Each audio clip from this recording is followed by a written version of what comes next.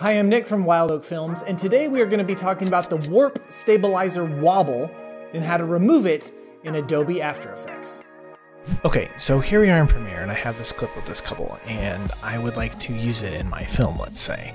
I like how they're laughing, sitting on the couch, having a good time together, but whenever I play it back, it's really, really shaky, and so much so that it's, you know, too distracting for me. Like, this isn't a kind of clips that I want to use. So I go over and I apply warp stabilizer, which I've already has done, and no motion, all of the normal settings except no motion, and then I put that on.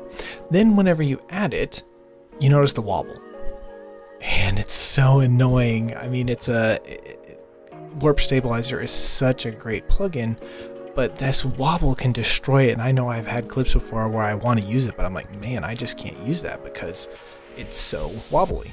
And I thought that the clip was trash and there was nothing else that I could do with it. Well, I have recently learned that you can fix this in After Effects. The great thing about using Adobe CC is I can import and link directly open into After Effects, which is have an After Effects composition, new After Effects composition,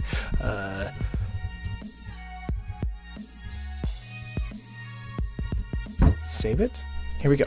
Now, as I'm in After Effects, it is running the warp stabilizer.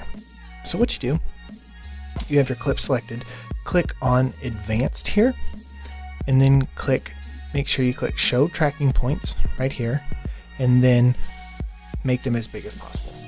So here we are, when I fit this to the screen, you see all of the tracking points on the entire screen. And so what warp stabilizer is doing is trying to figure out what it is that's moving and trying to keep those things still. So it selects everything, and that's when you get the wobble effect, is whenever you have people that are moving that you want to move, but the background that is staying still. So what you need to do here is you go in and then you select all of the points that are moving. Okay, so you go through and you'll do something like this around both of the subjects as they move. Now, you'll notice that the windowsill here doesn't move, so you don't need to remove the points from that. His hand pretty much stays still the entire time, so you can leave that there. So then you just go through the clip, just kind of jump at intervals at the beginning. You know, we're kind of doing a rough cut here, and select everything. Delete it. Jump up again.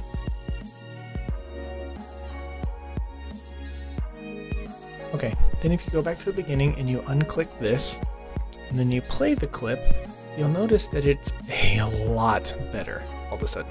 I mean, it is so much better.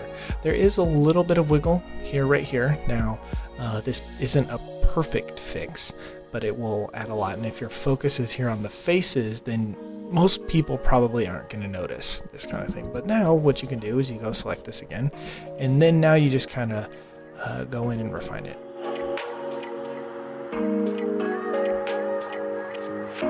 And make sure you deselect Show Tracking Points, and then you hit play again, and I mean, that looks really good. That looks really, really good and really firm and really solid, and I think that this is definitely now a usable clip, where before it wasn't manipulating the footage so that warp stabilizer will work. So if you just save your work and you go back over here into Premiere, and here you go. I usually, whenever I do this, I render the selection out.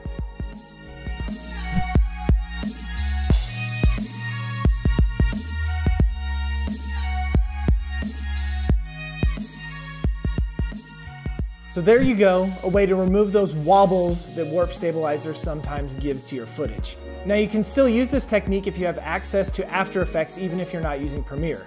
All you have to do is import your footage, do the same steps, and then export it and then put it into your editor. So what do you think of this tutorial? Is this something that's going to help you in the future? I know that it has helped me a lot in the last few weeks since I've used it. Please let me know in the comments below what you think. Give this video a thumbs up, make sure to subscribe to our channel. Until next time, see ya.